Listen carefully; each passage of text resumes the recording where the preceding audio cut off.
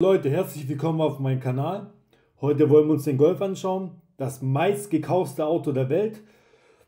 Ein Auto fürs Volk. So, was haben wir denn hier? Jetzt haben wir hier die sportlichen Modelle GTI, GTE, GTD und die R-Modelle.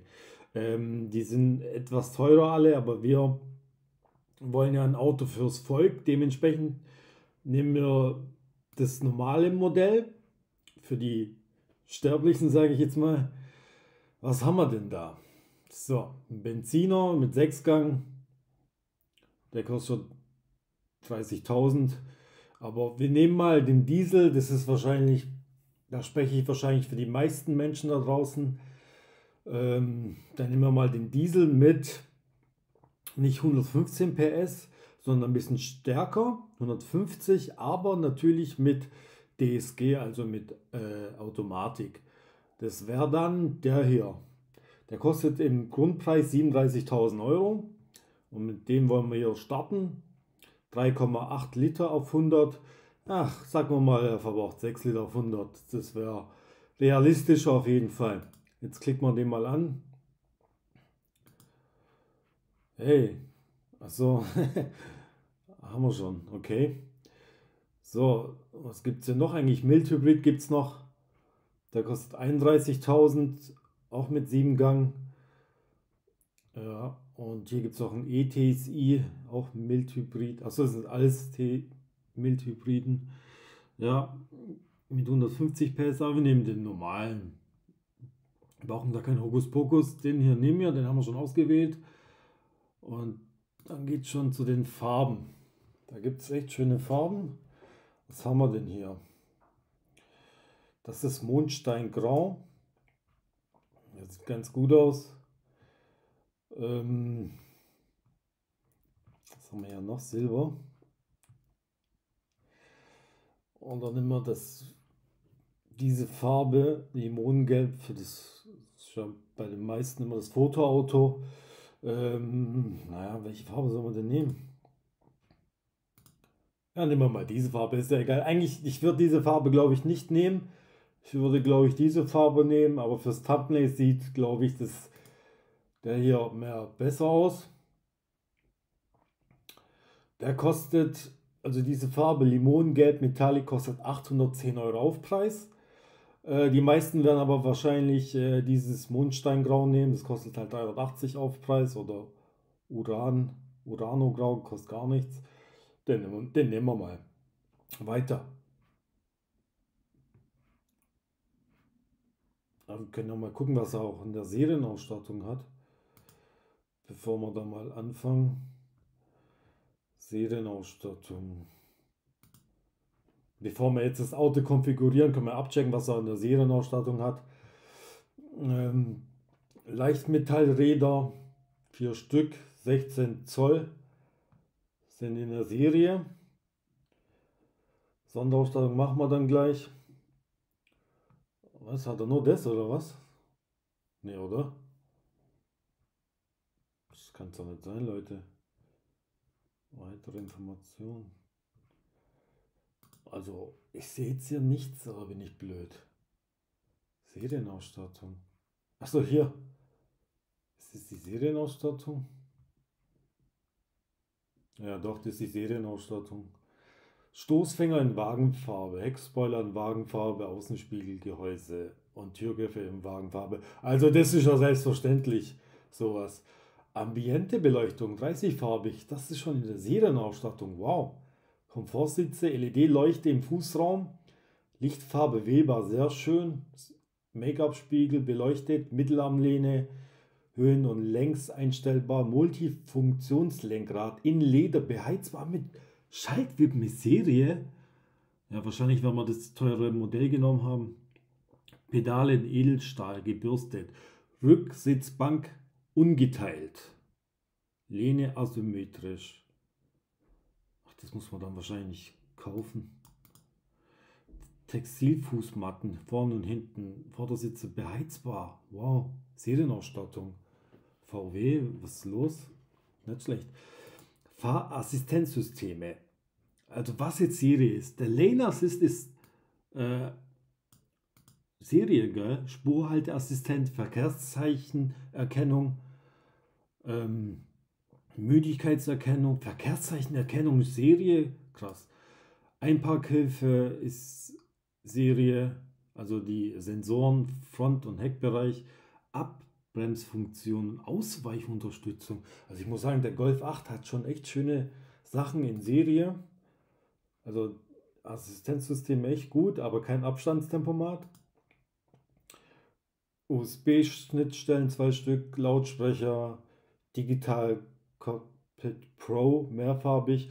Also das digitale Cockpit ist auch Serie. Navi ist Serie, aber wahrscheinlich das kleine. Genau. Wow, induktive Ladefunktion auch Serie. Komfort nutzen, LED-Laserleuchten, ja, das ist immer Serie. Schlüsselloses Startsystem, Keyless Start ohne Safe-Sicherung. Okay, aber es ist sehr schön, dass das Ding ist. Klimatronik ist auch Serie, sehr gut. 3 Zonen sogar. Hey, das ist ja super. Außenspiegel, elektrisch einstell- und beheizbar mit Memory-Funktion. Und Beifahrerspiegelabsenkung, sehr gut. Fahrlichtschaltung automatisch mit LED-Tagfahrlicht sowie Begrüßung und Verabschiedungslicht. Fernlichtregulierung, Light Assist. Das ist wahrscheinlich der Fernlichtassistent. Innenspiegel automatisch abblenden, LED, also Rückleuchten und Scheinwerfer-LED. Sehr gut. Früher war das ja nicht so beim Golf 7. Ja, Scheibenwaschdüsen vorn automatisch beheizt. Das hat doch nur die S-Klasse. Wow. Räder und Reifen. Ja. Was haben wir hier noch? Sicherheit und Technik. 3 Kopfschützen hinten, Airbag für Fahrer und Beifahrer, Beifahrer-Airbag, Deaktivierung, Sicherheitsgurte, elektronische Differentialsperre, Fahrprofilauswahl, sehr gut, Servolenkung, jawohl, jawohl, Warnton für nicht angelegte Gurte, jawohl, vorne und hinten. Ja, er hat schon sehr gut viele Sachen in der Serie. Natürlich wollen wir das jetzt mal aufstocken, das Ganze. Und wie wir das machen, hier Interieur. Ach, Exterieur gibt es schon gar nichts mehr, oder was? Galerie. So sieht er jetzt aus in der Serie. Die Felgen sind halt hässlich. Hinten ist schon LED, sehr schön. Vorne auch. So. Wir haben schon 2 riesen Bildschirme. Ich weiß nicht, ist es schon der große Bildschirm in der Serie? Schauen wir ja gleich. Aber es sieht so aus, als wäre es schon der große in der Serie. Dann wird der Preis vielleicht nicht so drastisch hochschießen von diesen 37.000. So, Interieur. Die Sitze kann man eigentlich gerade so lassen. Da gibt es eh nur eine Option. Schade, warum gibt es da nur eine Option? Titan, schwarz-grau. Also, ja, okay. Teppich, schwarz, Himmel, perlgrau. Ja, das können wir eh so lassen. Ich mag ja eh schwarze Innenräume. Ja, jetzt kommen wir zu den interessanten Sachen. Erstmal, mir kommt es nicht auf die Felgengröße an, sondern auf die Optik. Ich nehme einfach die, wo am besten aussehen. Und die sehen eigentlich alle gut aus, aber ich mag halt keine schwarzen Akzente, aber die haben alle schwarze Akzente. Aber ich würde mal sagen, der hier oder der hier sieht am besten aus. Gucken wir mal, wie der hier aussieht.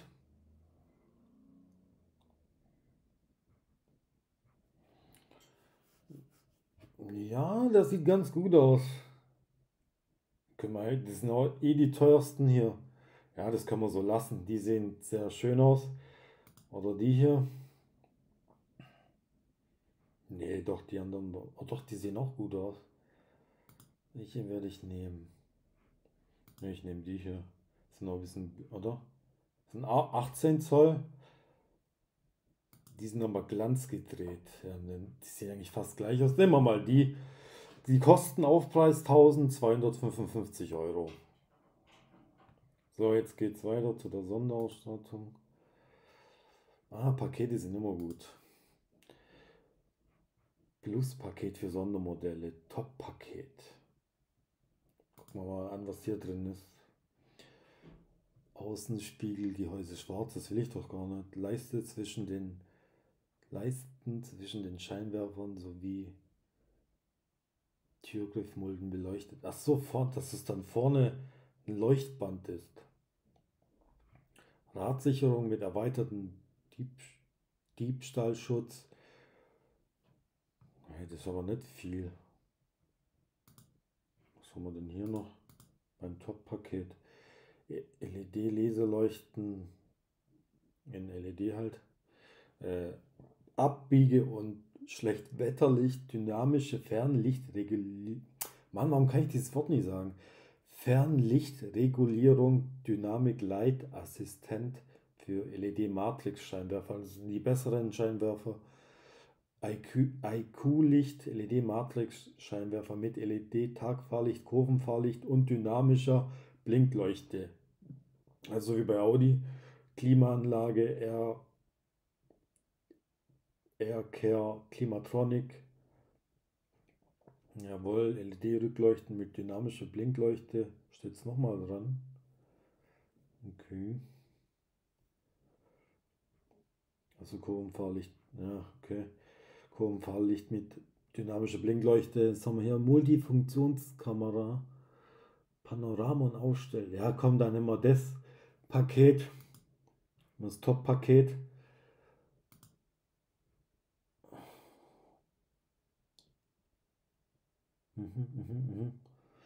Ja, dann nehmen wir dieses Paket hier rein. Nachher in der Zusammenfassung werde ich hier alles nochmal vorlesen. Ausstattung Interieur. Also das kostet 2260 Euro Aufpreis. Beifahrersitzlehne komplett und umklappbar. Ja, also da muss man 100 Euro drauf zahlen, damit man das teilen kann. Okay. Das haben wir schon drin. Multifunktionslenkrad in Leder, beheizbar mit Schaltwippen, ist schon im Paket enthalten oder war in der Serie enthalten. So, jetzt haben wir hier Leute, machen wir es los. IQ Drive Paket inklusives Emergency Assistent. Gehen wir auf die Details. Was haben wir denn hier? Außenspiegel, elektrisch ankleppbar, beheizbar mit Memo-Funktion und Beifahrer Spiegelabsenkung, jawohl. Dann haben wir hier noch die automatische Distanzregelung AC mit Stop and Go und Geschwindigkeitsbegrenzer, jawohl. Vollmer Travel Assistent, Spurhalteassistent, Lane Assistent und Emergency Assistent. Yep, hört sich sehr gut an. Gibt es da noch eine... das ist das Paket, das nehmen wir mit. Was macht er denn jetzt? Also Zeit, ja, ist ohne Aufpreis, passt. So, jetzt haben wir das alles. Also ich will alle Assistenzsysteme mit rein tun. Die haben wir jetzt ja eigentlich auch alle mit drin. Durch dieses Paket würde ich jedem empfehlen, diese 1000 Euro zu investieren. Da hat man den Site-Assistent ist mit drin, ACC ist mit drin, Parkassistent, Lane-Assistent, Emergency-Assistent, Travel-Assistent. Also alle Assistenzsysteme sind in diesem Paket drin, würde ich jedem empfehlen. Rückfahrkamera ist nicht mit drin, nehme aber selber mit rein. Jetzt Infotainment, da langt mir das ganz normale. Die ganz normalen Lautsprecher. Head-Up-Display brauche ich eigentlich nicht, kann man mit reinnehmen, der wo es will, aber ich brauche es nicht. Wir haben ja ein schönes Multifunktions-Cockpit, also das Virtual Cockpit haben wir, das langt ja eigentlich auch. So, jetzt haben wir hier noch eine Steigerung von dem Navi. Mhm. Navigationssystem Discover Pro, inklusive Streaming und Internet. So, Lautsprecher, App Connect, inklusive App Connect Wireless für Apple CarPlay und Android Auto, Navigationssystem Discover Pro inklusive Streaming und Internet, Sprachbedienung, Verkehrszeichenerkennung.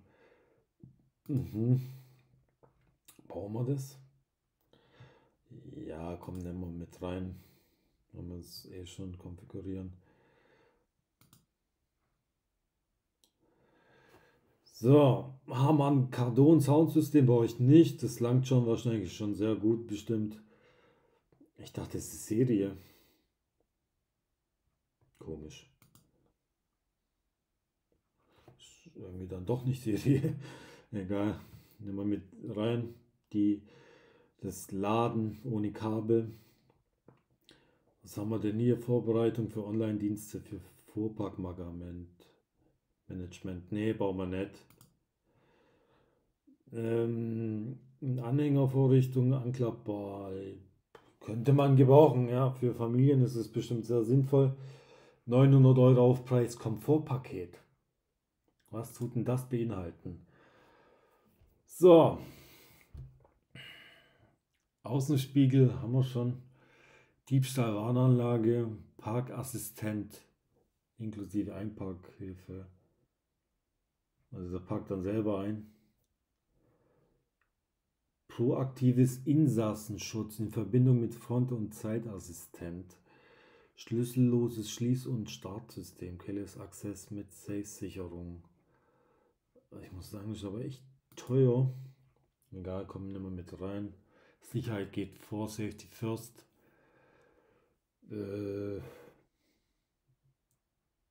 Habe ich am Anfang das Paket nicht genommen, weil ich jetzt ja alles einzeln auswählen muss. Schiebedach nehmen wir auch mit rein. Ja doch, da seht ihr Leute, das hat man am Anfang übernommen, deswegen kann man das eigentlich weglassen, sonst wird dieses Paket hier entfernt. Deswegen lassen wir das Rauchausführung, wir rauchen nicht. Vorbereitung mobiler Schlüssel für Fahrzeugzugang per Smartphone kostet Aufpreis. Ach kommt Leute, das hättet ihr doch hier mit reinnehmen können, in dieses Keyless Access. Das lassen wir weg, das nehmen wir nicht. Winterpaket, wow, Standheizung, schon immer ein Traum gewesen, das zu haben.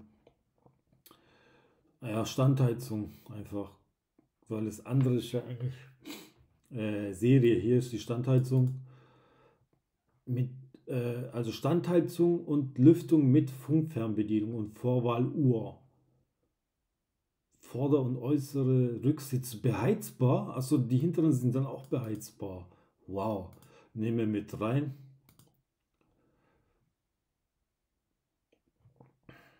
Wärmeschutzverglasung grün anstelle der serienmäßigen abgedunkelten hinteren Seitenscheiben. Anstelle der serienmäßigen. Ne, ich will die abgedunkelt haben. Das lassen wir so. Licht und Sicht. Das haben wir eigentlich drin. Normalerweise, wenn ich jetzt da drauf drücke, müsste irgendein Paket rausschmeißen. Ja, habe ich es mir gedacht. Da schmeißt dann dieses Top-Paket raus. Und dann gut, dass wir das genommen haben, weil es kostet 2200 und hier einzeln würden die 1800 kosten. Also war das Paket sehr gut. Sicherheit und Technik. Adaptive Fahrwerksregelung DCC. Braucht man das? Nee, eigentlich nicht. Nee, das brauche ich nicht. Diebstahlwarnanlage, ja. So war in dem Paket drin. Was, wenn ich das anklicke? Also, nee, das muss ich nehmen. Nee, das brauche ich aber eigentlich nicht. Das kann man weglassen. Fahrwerksregelung. Wir brauchen das Fahrwerk nicht zu regeln. Das soll er automatisch machen. Das haben wir in dem Paket drin. Da müsste bestimmt was rausschmeißen, ja. Haben wir ein Paket drin. Seitenairbags. Aber auch in dem Paket drin. Also die Pakete sind sehr, sehr gut. Progressivlenkung. Progressivlenkung.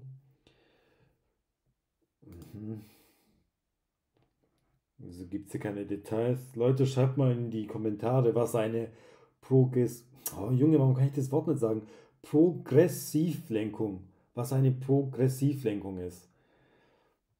Schlecht Wegefahrwerk.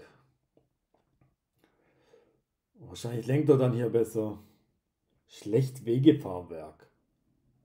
Sportfahrwerk auf keinen Fall. Triebwerk, Unterschutz.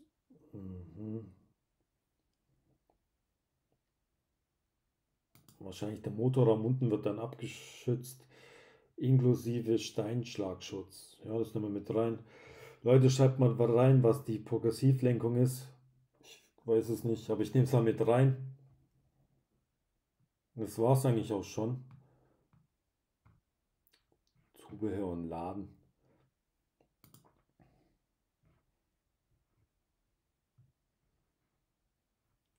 So. Ihr Wunschfahrzeug. Jetzt gucken wir uns die Zusammenfassung an, Leute. Also wir haben hier ein VW Golf 8 2,0 TDI SCR 7-Gang Doppelkupplungsgetriebe DSG. Leistung 150 PS, Verbrauch 3,9, sagen wir mal 6 auf 100 Liter. Schafft er niemals 3,9. Vielleicht bergunter, wenn du rollen lässt. In Effizienzklasse A plus, Emissionen 103 Gramm auf einen Kilometer. Räder haben wir jetzt 18 Zoll, 1250 Aufpreis. Limongelb Außenfarbe, 810 Aufpreis. Titan schwarz-grau. Der Stoff, also die Sitze. Was ist denn das?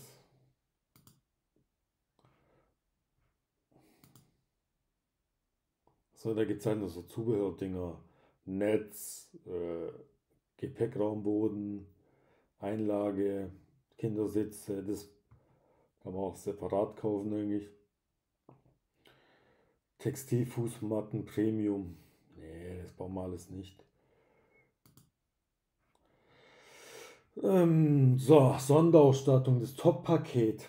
Haben wir eigentlich am Anfang gelesen, aber ich sage es nochmal im Schnelldurchgang, was das alles beinhaltet. Kostet 2260 Euro, hat 2 LED-Leseleuchten vorne und hinten, Abbiegelicht und Schlechtwetterlicht, dynamische Fernlichtregulierung, Dynamik, Leitassistent für LED-Matrixscheinwerfer, Innenspiegel, automatisch abblenden, IQ-Licht, also die größte Ausbaustufe von den Lichtern haben wir hier mit Kurvenlicht und dynamische Blinkleuchte, Klimaanlage, Air Control, Klimatronic mit Aktiv-Kombifilter, Bedienungselemente hinten und 3 Zonen, Temperaturregelung, LED-Rückleuchten auch mit dynamischer Blinkleuchte, Leuchtweitenregulierung dynamisch mit dynamischem Kurvenfahrlicht, Multifunktionskamera, Schiebedach und Regensensor ist da mit drin. Also sehr, sehr viel ist in dem Top-Paket mit drin.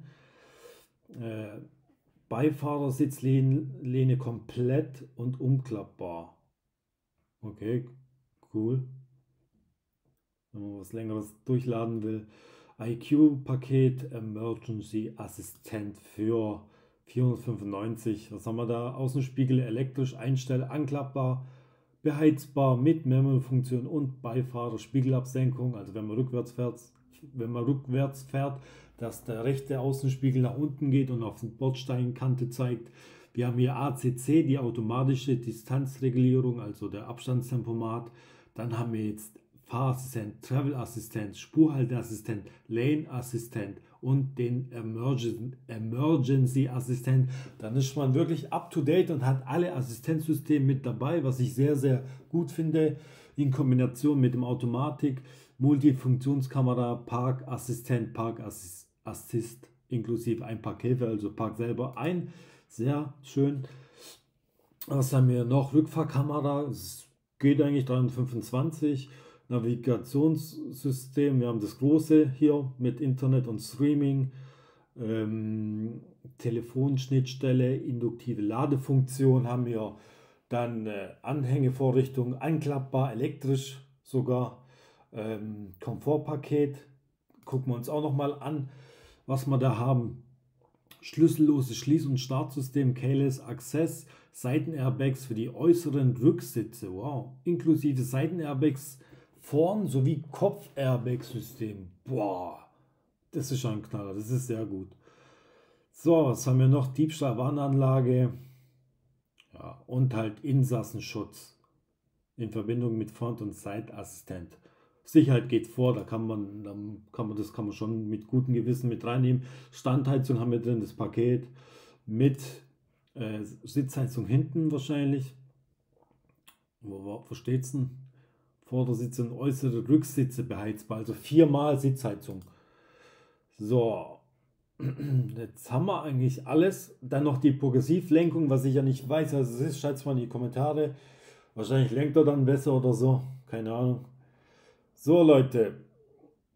Wir haben einen Gesamtbetrag von, wo steht's denn? 47.895 Euro. 47.000 Euro für einen Golf. Mein Gott, das ist aber teuer.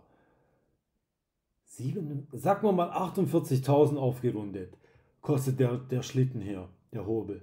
48.000 mit fast voller Hütte, außer Head-Up-Display und den Fahrwerk, das adaptive Fahrwerk habe ich auch nicht mit reingemacht. Die zwei Sachen sind nicht mit drin, aber ansonsten, wenn das da auch noch mit drin wäre, dann wären es glatte 50.000 für einen 150 PS Golf Diesel.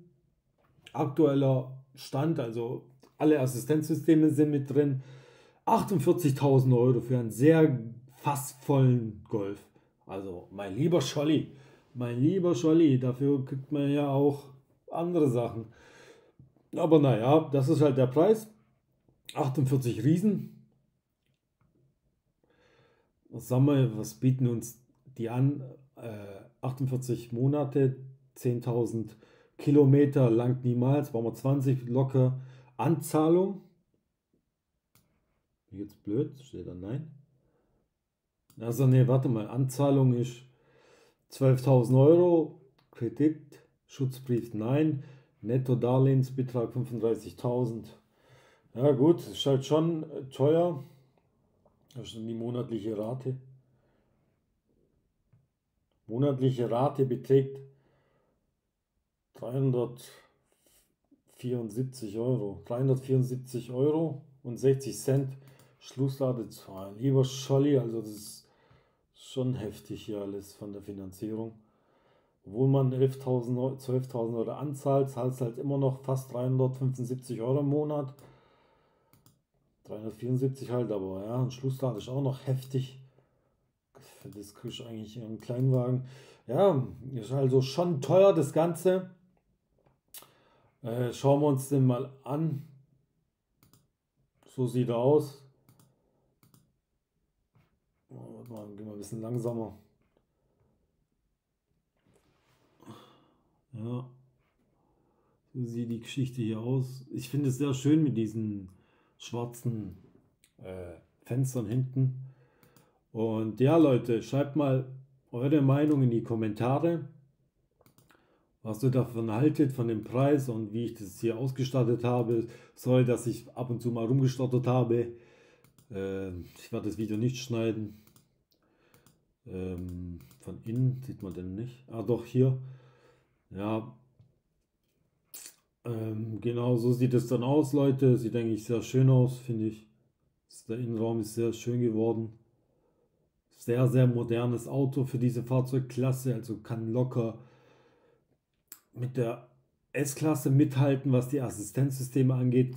Klar, nicht alle, aber die grundlegenden wichtigen Dinge hat er. Abstandstempomat, Lane Assist, dann noch diesen Seitenassistent, sage ich jetzt mal. Ja, das hat er alles mit drin. Dann auch diese Bremsassistenten, Notfallbremsfunktionsassistent oder weiß ich, wie die heißen. Ja, Kollisionsschutz und sowas. Also die wichtigen Assistenzen sind alle mit drin, was ich ja schon mehrfach in dem Video gesagt habe. Ja, Leute. Und das ist der Schlitten. Wenn ihr noch irgendwelche Fragen habt ähm, zu dem Ganzen hier, dann schreibt es in die Kommentare und dann sehen wir uns in der nächsten Folge. Ciao, Leute.